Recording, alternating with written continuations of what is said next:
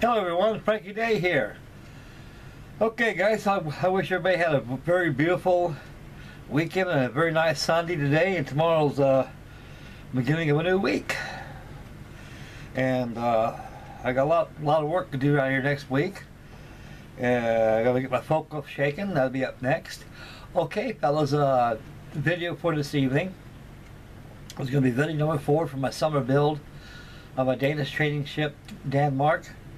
The hull is completely been painted, it's all done, and all it needs is a red boot topping between the green and the white, and without further ado, it's 100% finished. And the fun stuff is just now started. And like I can make deck furniture, I got shellac the decks, do some staining here and there, and do some touch-up work here and there, put the figurehead on there, and put the scrolling along the bow and the decals, and the bill will follow. So right now folks, I got the as you can see behind me, I got the white and the green painted on there today. I did about 14 coats of white on it and about 7 coats of green, and I use local coach colored paints, which is my best, using lacquer paints, which I like to use on wooden kits. So this model is virtually taking shape and starting to look like the Denmark, without no mistake about it. Before I get started on shellacking the decks and everything like that, I need to do some cleaning. I got a sanding stick over here. I'm going to start sanding over some of the overspray from the primer, which wasn't very much, just enough to let you know it was there, and it needs to be removed. So I got to clean up the decks a little bit here, it won't take long, and start the shellacking. And once the decks are completely shellacked and polyurethaned and 100% finished, I'm going to go ahead and start working on the bulkheads. I got to put the frameworks, the bulkhead frames on the inside of the bulwarks. They need to be done. I'll be using probably sheet styrene for that. And I got to touch it up. I got to mask off the deck around the waterways and give a touch-up airbrush of that, of the white inside there. And then I got to stain, install my pin rails. Once they're done, the fun stuff will start to begin. That's the deck furniture, and that's going to be a time-consuming labor of love right there involved. So that's going to follow too after the decks are all done and the bulwarks are all finished. So you got to make sure that the whole hull sub-assembly is completely finished before you start adding more stuff. In other words, you start putting a lot of deck furniture and fittings on top of your deck, you're going to clutter your work area and won't be able to do a better job. So it's good to have all your deck furniture off. Make sure that the bulwarks are 100% ship shape like the way they're supposed to be. And I gotta make my chain plate eye ports too that hook up to my turnbuckles for the shrouds. They got to be installed. They got to be drilled out. So I got a lot of little work here. But like I say, folks, the hard part's over with. Having the hull done and painted. And like I say, a plank and bulkhead kit, they're tedious and they're difficult. Once you get the system down, it's child's play. So without further ado, and without enough chatter right here, we'll go over behind me and take a look at the mighty Denmark and tell me what you guys think about her, and we'll take a good look at it and discuss how much was done on it, and come back to yours truly and finish up the video. The camera's friendly, Denmark is friendly. Let's take a peek.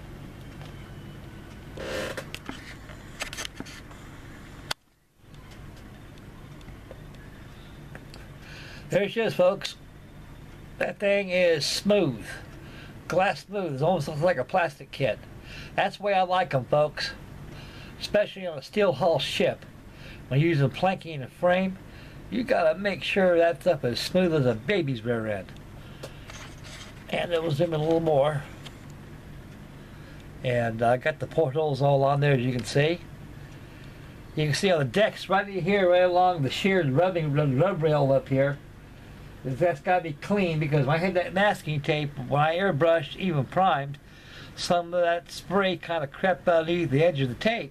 Just a little bit, about a 1/16 of an inch, not very much, just in intermittent areas, you know. So it's got to be sanded with one of these sanding sticks I have over here. My famous sanding stick. Little sand here and there, smooth it out, take some steel wool to it, smooth it out, and go ahead and start using polyurethane, which is being right here. This is my favorite right here. I'm going to run it through my airbrush right here. Excuse me, folks. There you go, guys. There she is right there. The stuff I get at the hardware store all the time. It's good. Good stuff. And I'm going to steel wool the deck down real well after the first coat. I'm going to apply the first coat of this on here. Once it's dry, I'm going to take some steel wool and burnish that stuff in and go ahead and add more coats to this polyurethane. And before you know it, that deck will be smooth as this here hole right here. And go ahead and proceed with the deck furniture next. And as we go down there, you can see how slim and how sleek she is. We got the screw on there, I think. Yeah, I got the screw on. And I got the rudder. All the portholes alongside the share of the deck is on, as you can see. Deck furniture right there, folks, again, is just on there just to see how it looks. And I got the scrolling right here, which comes with this kit. This scrolling is going to fit right along here.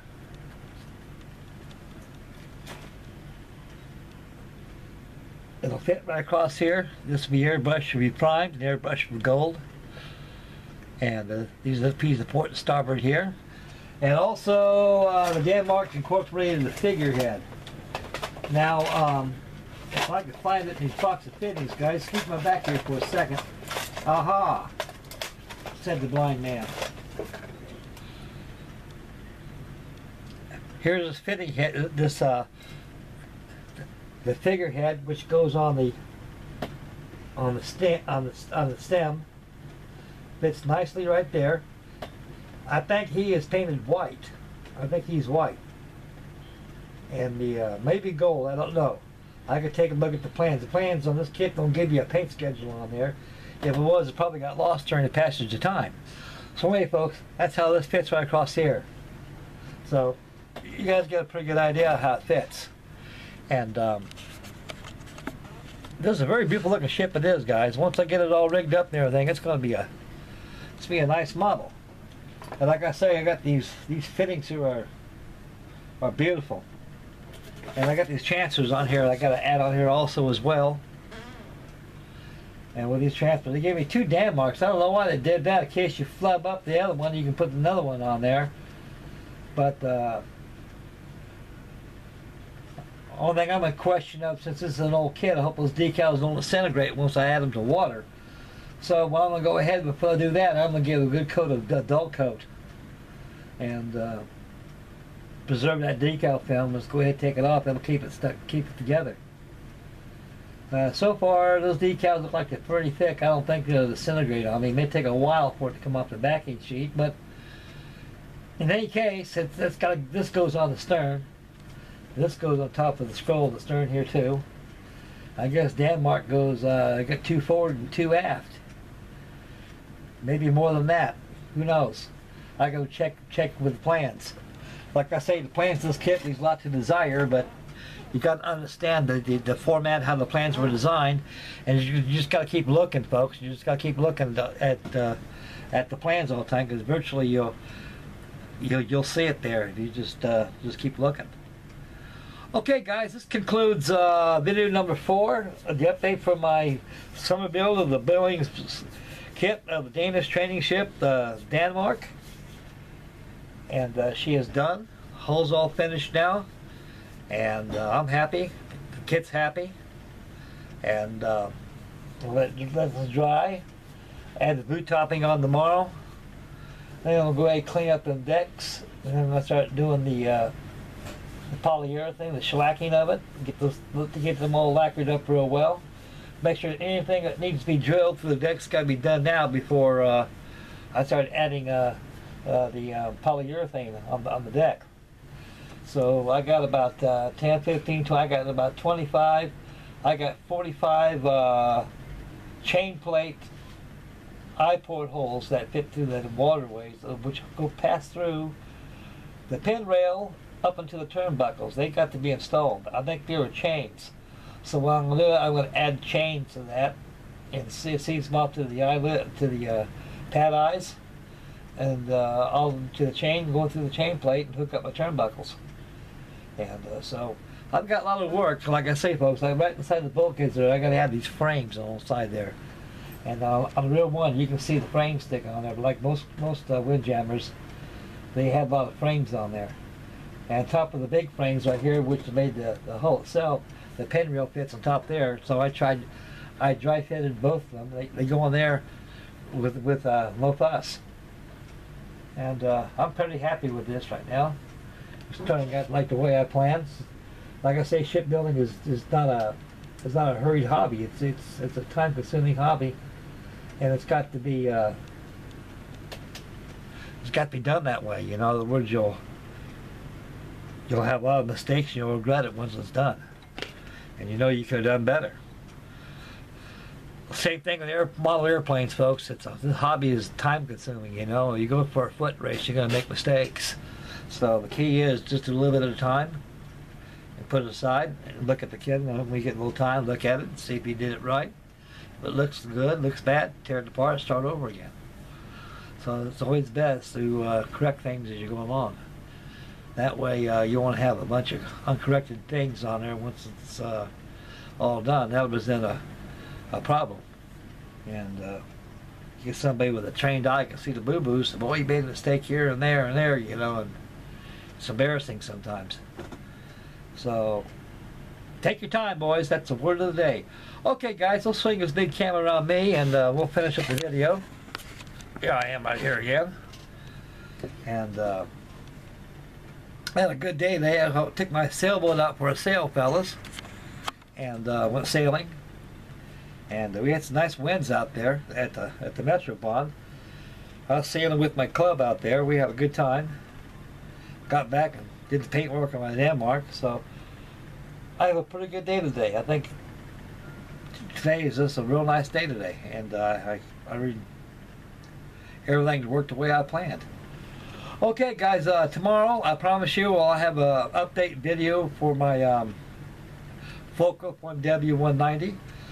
Right this video, I'm going to go ahead and take it out while the DANMARK is drying, and I'm going to go ahead and start doing some pre-shading on it and get it prepared for its final colors and the finish of the assembly and get that final revealed.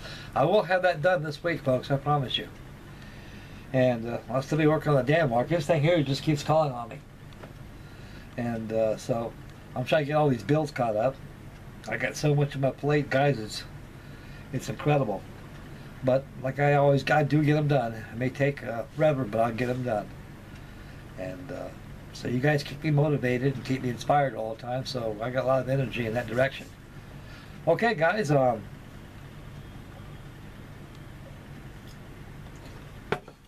like to thank everybody for tuning in, and may God bless. I'm sorry I haven't got on your guys' channel and checked out your builds and commented on the same.